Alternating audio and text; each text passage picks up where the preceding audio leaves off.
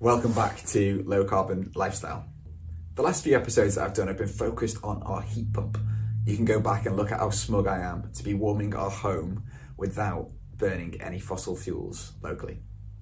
But for most homes, and I suspect your home, if you're watching this video, you'll still be heating using a gas boiler. That's okay, that's the system we live in. But are there any ways to make a step change in your link to your emissions from the heating system without shelling out a fortune and ripping it out completely, and without making your home any colder? Well, the answer is yes, there are.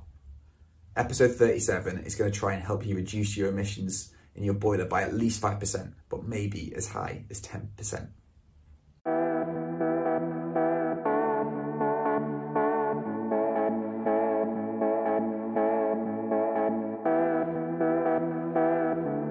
My name is Tom, and this is a little series about a low carbon lifestyle. Since 2005, in the UK, the majority of boiler installations have been using condensing boilers. And this is a clever bit of technology that uses the heat in the boiler exhaust, because when we burn something, there are fumes and they tend to be pretty warm. It uses that heat to preheat water before it enters the main heat exchanger of the boiler. So before it enters the main flamey bit. And they're called condensing boilers because they are condensing the water vapour and a few other things in the exhaust. And when we do that, when we condense that water vapour, we're taking heat out in the process. So it's very likely that you have a condensing boiler at home. And this will be much more efficient than a non-condensing boiler. But there's also a trick to get a condensing boiler working even more efficiently. So boilers distribute heat to our rooms in our home using a radiator circuit. Hot water flowing to the radiators and then returning back to the boiler after it's deposited some heat in the rooms. So we have a flow temperature and we have a return temperature of the water. The return temperature tends to be about 20 degrees lower than the flow, and the radiators tend to be sized to put out enough heat with this change of temperature. So it gives out heat because of the change temperature across them. Traditionally, heating systems were designed to run at 80 degrees flow and 60 degrees return. But if we run a heating system at those temperatures, the condensing part of the boiler doesn't work that well. 60 degrees C on the return isn't cool enough to have the boiler exhaust condense and therefore give off heat. So we can improve the efficiency of a condensing boiler by reducing the temperature of the flow.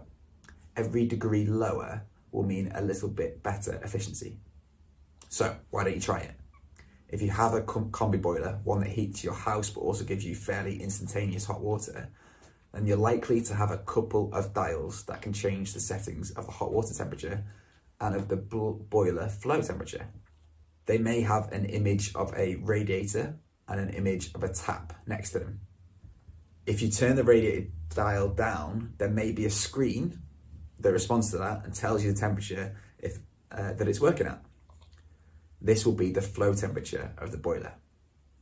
So what temperature are we aiming for? We're aiming for 55 degrees. This should still provide a nice level of heat to your rooms, but also allow the condensing part of the boiler to work efficiently.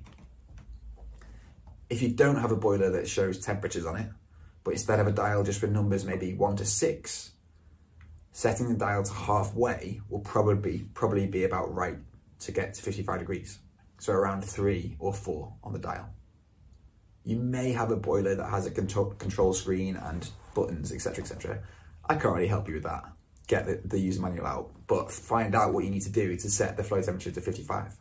And you can do something similar to the temperature of hot water. You really don't need more than 50 degrees from a combi boiler. Our hot water is set at 45 degrees. So if your boiler is set to deliver water higher than that, why don't you turn that down too?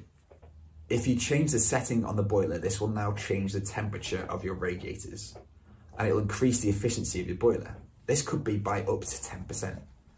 That's not necessarily noticeable on your bill, it varies so much, but every little helps. And if 15 million homes with a combi boiler like this followed what you do, we'd have a noticeable impact on our emissions nationally. It does come with a couple of caveats. First, if you have a timer set on your system to bring the temperature up when you want it higher and then get rid of it, just turn it off when you don't need it, you may need to change this, as the boiler may need to run for a little longer to heat the house. So instead of sprinting to get the temperature up when you need it and then switching off, it may rumble away for a longer time. So maybe set it half an hour earlier than you normally would. Have a little play with the timings at that lower flow temperature. And if you can get the timings right, you'll be burning less gas and emitting much less CO2. Caveat number 2. If you have a boiler linked to a hot water cylinder, so not a combi boiler, then this reduction of flow temperature isn't really going to help. The boiler needs to heat the hot water cylinder to a level to remove the risk of Legionella, and that tends to be about 65 degrees C. So it needs to be set to run that little bit higher. You could reduce the flow temperature a little bit from 80 to 70 or 65, but any lower risks some nasties growing in your hot water tank. And that's not a reason to go combi right now.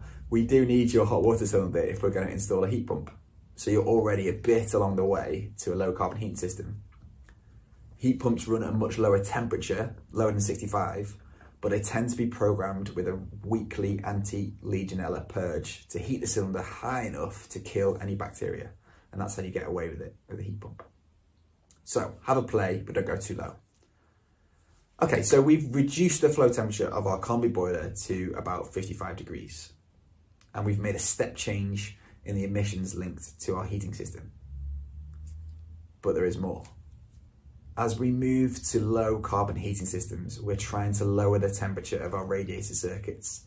We're trying to lower the temperature that our radiator circuits run at. The lower, the better for heat pumps, because they run much more efficiently at lower temperatures. And we tend to assume on the coldest day, a heat pump would be running at about 45 degrees C. So the stretch challenge for you this heating season, and with your combi boiler, is how low can you go? Not a family game of limbo after Christmas dinner, but a chance to try out what life would be like with a heat pump. If you can go from 55 to 45 degrees C and you're still happy with how warm your house was, then you might be able to install a heat pump without much change to your radiator circuit. This could bring costs down significantly, and it could make the transition to a heat pump much easier. If at 45 degrees C flow, certain rooms were a bit cool, this could mean that the radiator in that room needs to be a bit wider or a bit deeper, or built with a second panel. It might need replacing, but it doesn't necessarily mean that your house wouldn't be suitable for a heat pump. We live in a Victorian terrace and it's working really well. So why don't you have a play? Turn the flow temperature down and let me know how low you can go. Thanks for watching. If you think this is useful advice at all interesting, please do share it with friends you think might have a similar heating system to you. And feel free to get in touch if you want more information. I'll post some links to some other helpful content from people in the heating industry below. You might find it helpful.